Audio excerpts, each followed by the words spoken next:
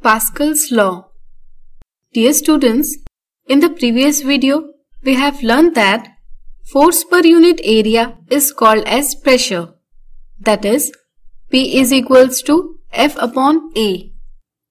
In this video, we will study the Pascal's Law, which describes the relation of fluid and pressure. It states that in a closed container containing fluid at rest, increase in pressure at a point will cause increase in equal amount of pressure at all points throughout the fluid. Dear students, read this definition again. Let us now understand this law. Consider a flask filled with liquid and fitted with a piston as shown. Let external force F is applied at point D. Then the pressure at point D will be F upon A. Am I right? Now, according to Pascal's law, the pressure at points E, F, G and other points in the fluid will also increase by F upon A. Dear students, let's study the proof of this law.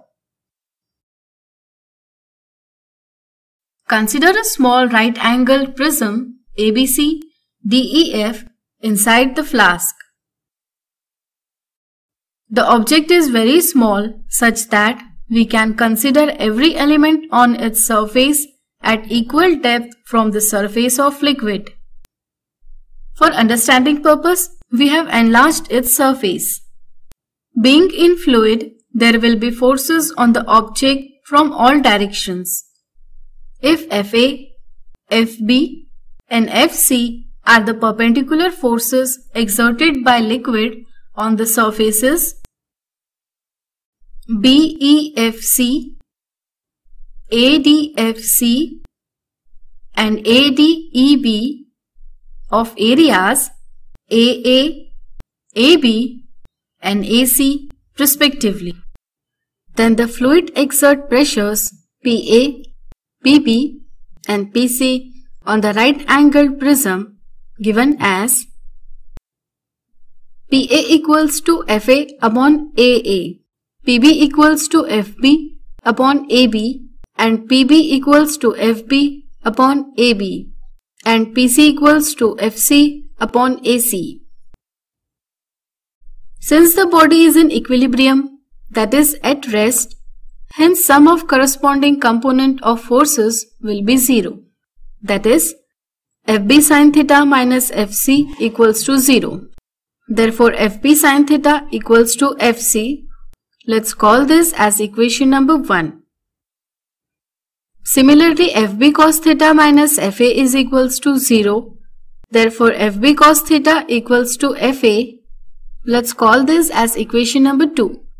Looking at the geometry of the figure, we can say that AB sin theta minus AC equals to 0.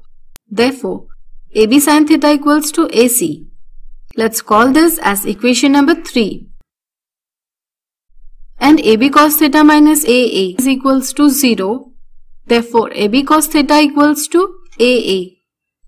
Let's call this as equation number 4.